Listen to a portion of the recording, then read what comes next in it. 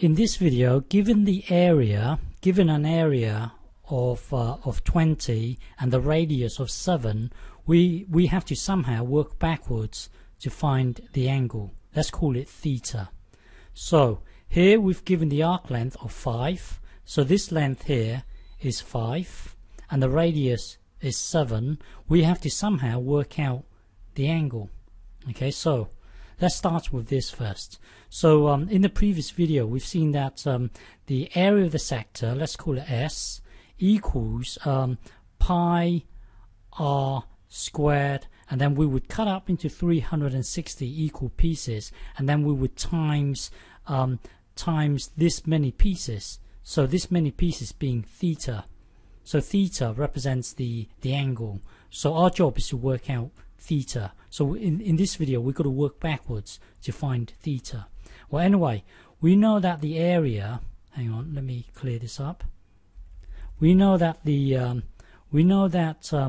this area here is 20, so we can put 20 into here. So that would then become 20 equals pi. Well, the radius is 7, so that would be 7 squared over 360. And then when you multiply a fraction, it get here you've got a fraction. When you multiply a fraction, it gets multiplied to the top.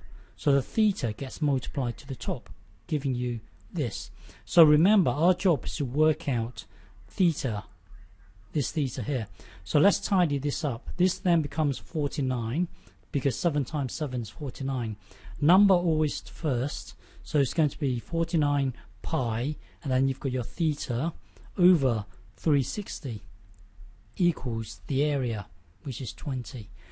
So now it's just a matter of working out theta. So times both sides by 360. So that would be 720 49 pi theta. So remember, our job is to get theta on its own. So now divide both sides by 49 pi. Divide both sides by 49 pi. Oh, this thing here should be an extra 0. So that would be 7200 over 49 pi equals theta. So punch this into your calculator. That will then give you theta. Theta represents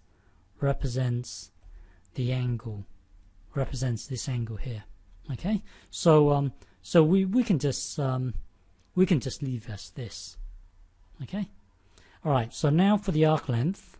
So here we've got an arc length of 5. So this length here is 5, and the radius is 7. So same idea. Use algebra. So we know that the arc length equals 2 pi r, which is 7 here. So I'm just going to put 7 in here, and then cut up into 360 equal pieces. So cut this up into 360 equal pieces, and then if you get this many pieces times theta, it will then give you the arc length. Well, we were told that the arc length is 5, so we can put the 5 into the arc. So that would be 5 equals well, I'm just going to merge these two blocks together. So that would be 14, because they're all being multiplied with each other. 2 times pi times 7. Well, let's merge the 2 and the 7 together to give us 14. And then we've got our pi here, 360. And when you multiply a fraction, it gets multiplied to the top. So the theta gets multiplied to the numerator. So that will then give you theta here. So remember, our job is to get theta on its own.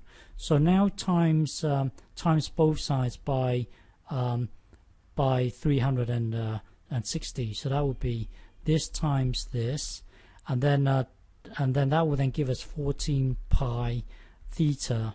And then now to get theta on its own, so here you've got one block multiplying another block multiplying another block. So let's just imagine this as being one block. So now to get theta on its own, divide both sides by 14 pi. So that would be 360 times 5, whatever that may be, and then divided by 14 pi.